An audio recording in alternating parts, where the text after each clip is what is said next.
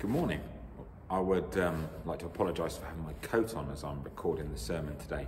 It's very cold in the building and I've tried it without my coat on and I'm basically chattering my teeth, so I hope you'll forgive me for that. We're returning this morning to Hebrews chapter 10 and our reading starts from verse 1 through to the end of verse 18. Since the law only has a shadow of the good things to come and not the true form of these realities, it can never, by the same sacrifices which are continually offered year after year, make perfect those who approach. Otherwise they would have ceased their offerings, since the worshippers, cleansed once and for all, would no longer have consciousness of sin.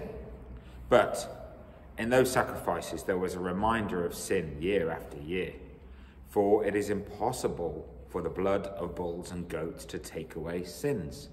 Consequently, when Christ came into the world, he said, "Sacrifices and offerings you have not desired, but a body you have prepared for me. In burnt offerings and sin offerings you take no pleasure." Then I said, "See, God, I have come to do your will, O God. In the scroll of the book it is written of me." When Jesus said these things, "You have neither desired nor taken pleasure in sacrifices and offerings and burnt offerings and sin offerings, for these are offered in accordance with the law," he then added, "See, I have come to do your will." He abolishes the first in order to establish the second. And it is by God's will that we've been sanctified through the offering of the body of Jesus Christ once and for all. Well, every priest stands day after day at his service, offering again and again the same sacrifices that can never take away sins. But when Christ had offered for all time a single sacrifice for sins, he then sat down at the right hand of God. And since then, he has been waiting until his enemies would be made a footstool for his feet. For by a single offering, he has perfected for all time those who are sanctified. And the Holy Spirit also testifies to us, for after saying, "This is the covenant that I will make with them. After those days, says the Lord, I will put my law on their hearts, and I will write my law in their minds." And he also adds, "I will remember their sins and their lawless deeds no more. For where there is forgiveness of these, there is no longer any offering for sin." It's a great passage, Hebrews 10, verses 1 to 18. And we're going to focus on a couple of the things that's been brought to us by the writer of Hebrews today. So let's pray. Father God, as we come to this word, we pray you'd make this the beginning of a much deeper conversation with you, where we learn from you about your word and its applicability to our lives, our need for it in these days. Lord, be with us and bless us and keep us, we pray. Amen. So, today in Hebrews chapter 10, we're drawn backwards. We're drawn backwards into the Gospels. We're going to later look at Matthew 9, and we're also going to look at the prophet Hosea, specifically Hosea chapter 6. Well, in the beginning of chapter 10 of Hebrews, we're again told of the dismissal of the old covenant. And that is good news for us. It is good news that what was done no longer has any applicability to us and to the world. It was good news that Christ came and replaced the sacrifice of animals, because those sacrifices again and again, they only tempered the pain of sin. They could never overcome it. They could never deal with the problem of sin once and for all. Well, it's fitting that Jesus, who Hebrews calls the author and the pioneer of our forgiveness, speaks of the purpose of his coming, of his incarnation. It's fitting that he reminds us that he is going to become our once and for all in chapter 10, verses 5 to 7. And here Hebrews quotes Hosea 6. And Hosea 6 is a wonderful scripture, a chapter that begins, first of all, with a prophecy of the victory of Jesus, which we're seeing fulfilled in the words of Hebrews. In Hosea 6, chapter 1, it says this, "Come, let us return to the Lord, for he has torn us and he will heal us. He has struck us down, but he will bind us up. And after 2 days, he will revive us, because on the third day, he will raise us up that we might live with him. See, resurrection life is only possible through Jesus' work on the cross, through Jesus who permanently purchases us by his sacrifice, who permanently purges sin stain from the core of our beings, who cleanses our consciences once and for all. And you know, because of that, in Hosea, in chapter 6, verse 4, we're entreated to an intimate walk with Yahweh. Remember, Yahweh, when we see Lord written in capitals, it's a reminder that it's the personal God. It's the God who walks with us, the God that was in the Garden of Eden. And it's the Lord himself who's engraved our names on his hand. And it's the Lord himself who's written our names on his heart by his complete work of the cross. See, Hosea comes to tell us that no matter the challenge, walking with the Lord is our truest and surest hope. He says, look, let us press on to know the Lord. Let us do that because his appearing is as sure as the dawn, and he will come to us like the showers, like the spring rains that water the earth. See, the Lord comes to refresh and to feed us, to grow us strong as we trust in him. Now the prophet speaks the words of God, where God's voice is heard, and God says, what will I do with you, Ephraim? What shall I do with you, Judah? Your love is like a morning cloud, like the dew that goes away early. Therefore, I've hewn them apart by the prophets, and I've used the prophets, and I've taken and killed them by the word of my mouth, and my judgment will go forth as light. For what I desire for my people is steadfast love, not sacrifice. What I desire is the knowledge of God, not burnt offerings. See, the prophet Hosea knew the struggles of the relationship between a faithful one and an unfaithful one. For the prophet was commanded to marry a prostitute, one who lived a fickle and cheap, self-satisfying life, one who gave herself to other lovers as freely as she desired. And that's the way that Israel had treated God. God had loved them first. God had given them everything, and yet they treated God with contempt, a fickleness, and they went here and they went there and they went everywhere, chasing after other gods. See, when it comes to God and his love for his people, I've said this before, God is not in a complicated place of understanding. God loves us. God gave his son to save us. Jesus comes into our world, comes into our existence, and he comes why? Well, he doesn't come to make us happy, brothers and sisters, to those who are listening. Jesus doesn't come to make you and I happy. Jesus comes to make us whole. He comes that we might find forgiveness and adoption into the family of God, which starts in our faith in him, which takes us through this life unshakable and firm, no matter the storms that we face, that takes us on and takes us through and takes us into heaven.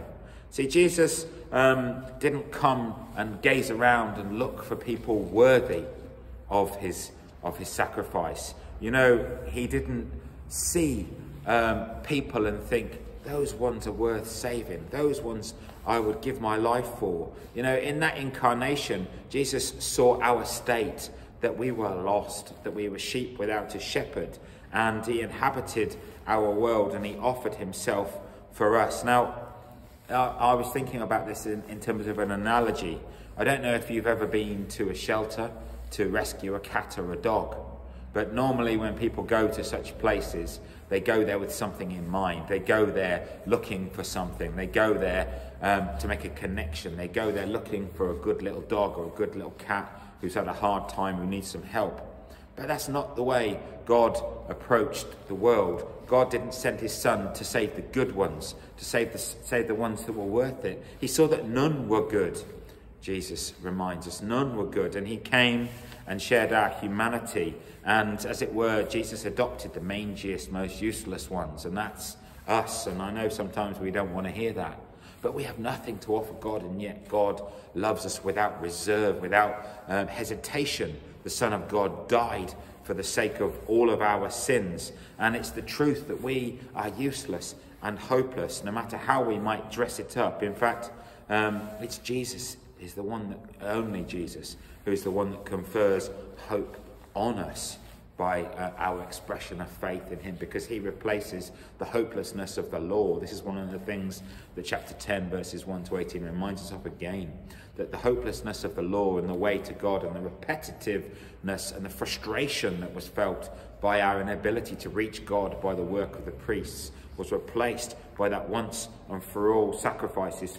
See, in chapter 10 verses 8 to 10 we see that it was God's will to cut through our inability to come to him by sending the one who would stand in our place, the one who would not be destroyed by the sinfulness, the stain of sinfulness that you and I struggle with.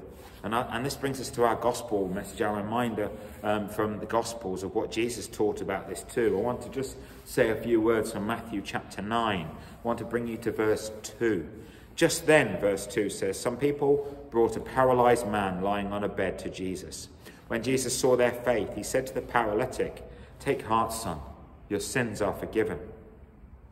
What a phenomenal moment that is. What a moment it is where we see forgiveness flowing down from heaven through the Son of God, where we see the proof and the truth of the incarnation realized in the work of Jesus, that he was making a man whole, not just physically, but spiritually. He was bringing him to a place where he could encounter God. And now the scripture in Matthew 9 goes on to tell us that not all were pleased. See, the scribes are there and they said, "This man is blaspheming." But Jesus perceived their thoughts. He was God. He was very God. And he said, "Why? I know what you're thinking. Why do you think such evil in your hearts? What's easy to say?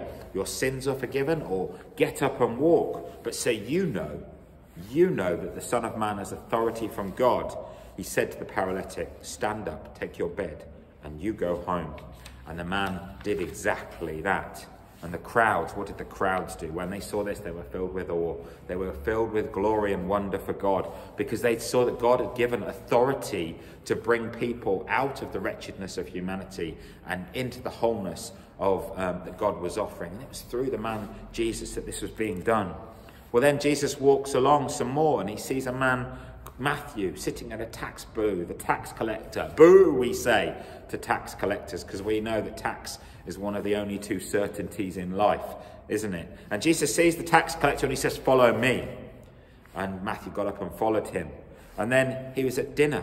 And in that place, dinner, there were many tax collectors and there were many sinners. And they came and they sat with Jesus. They sat with his disciples, and the Pharisees, the pupils of the scribes, were there now. And they said to the disciples, "Why does your teacher eat with these sinners? Why is he surrounding himself with such people?" When Jesus heard this, he said, "Those who are well have no need of a physician, but I come for those who are sick. Go and learn what this means. I desire mercy, not sacrifice. For I have come not to call the righteous, but sinners." Well, as we reflect on these words of Hebrews 10, verses 1 to 18, we conclude with the truth that in Christ, God has made a new covenant with us. It is one in which it comes into our hearts where we're reborn, we're made alive with God. It is the work of the Holy Spirit which then allows us to hear God speak. It is the work of the Holy Spirit which, through that covenant, allows us to read the Word. It allows us to recognize the very light of life that Jesus Christ brings in one another, in our brothers and sisters. That's one of the reasons why fellowship is so important to us.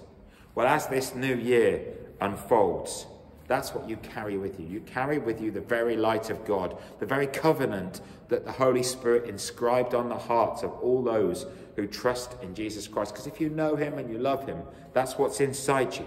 That's what our world, burdened right now, needs to hear. It's what we need to bring to those who are fearful, those who are worrying, those who are afraid of COVID and the struggles and the depression and the hopelessness that is surrounding us at the moment. We need to tell people that there is a way, that Jesus Christ has made a way which is better than the reality that we're in now. That Jesus has opened the way to God for all who will receive him. That all who come to Jesus will never be turned away. They will not need to prove their goodness, but they will receive his goodness. Their state is irrelevant to him. It's what he can do for them which matters. See, Jesus Christ has come to mend the brokenness of our human condition. He's the one that will turn us away from the riots and from the ravings and the need for control and power and overcoming that our world is obsessed with. You know, even in the release of our new vaccine this week, we're told how great it is and how British stuff is best. And I'm like, just grow up. What we need is to recognise that we are one world, one hurting world. And the answer to that hurting world is found in faith in Jesus Christ, because he's the one that will make us whole. He is the one who will stop us identifying as those who will be judged for our sins by God, but will be called forever brothers and sisters of the Lord. If you don't know the Lord today, I ask you to reflect on those words, to think about what I've said. And if you do know the Lord, if you know that the Holy Spirit has written the covenant of the Lord in your heart and in your head, think of the hope that you have for the world and find the way to turn it to someone and bring it to them and shine the light of the gospel and the goodness of God on them today. Lord, bless you. May the Lord keep you. May the Lord shine his face on you and he give you purpose and hope in these days. Amen. And we just say, Lord Jesus, come to us, enable us, give us the overcoming of fear, give us help in our struggles and our fears and our worries. Help us to know that you have overcome everything and that we can trust in you. Amen. Amen.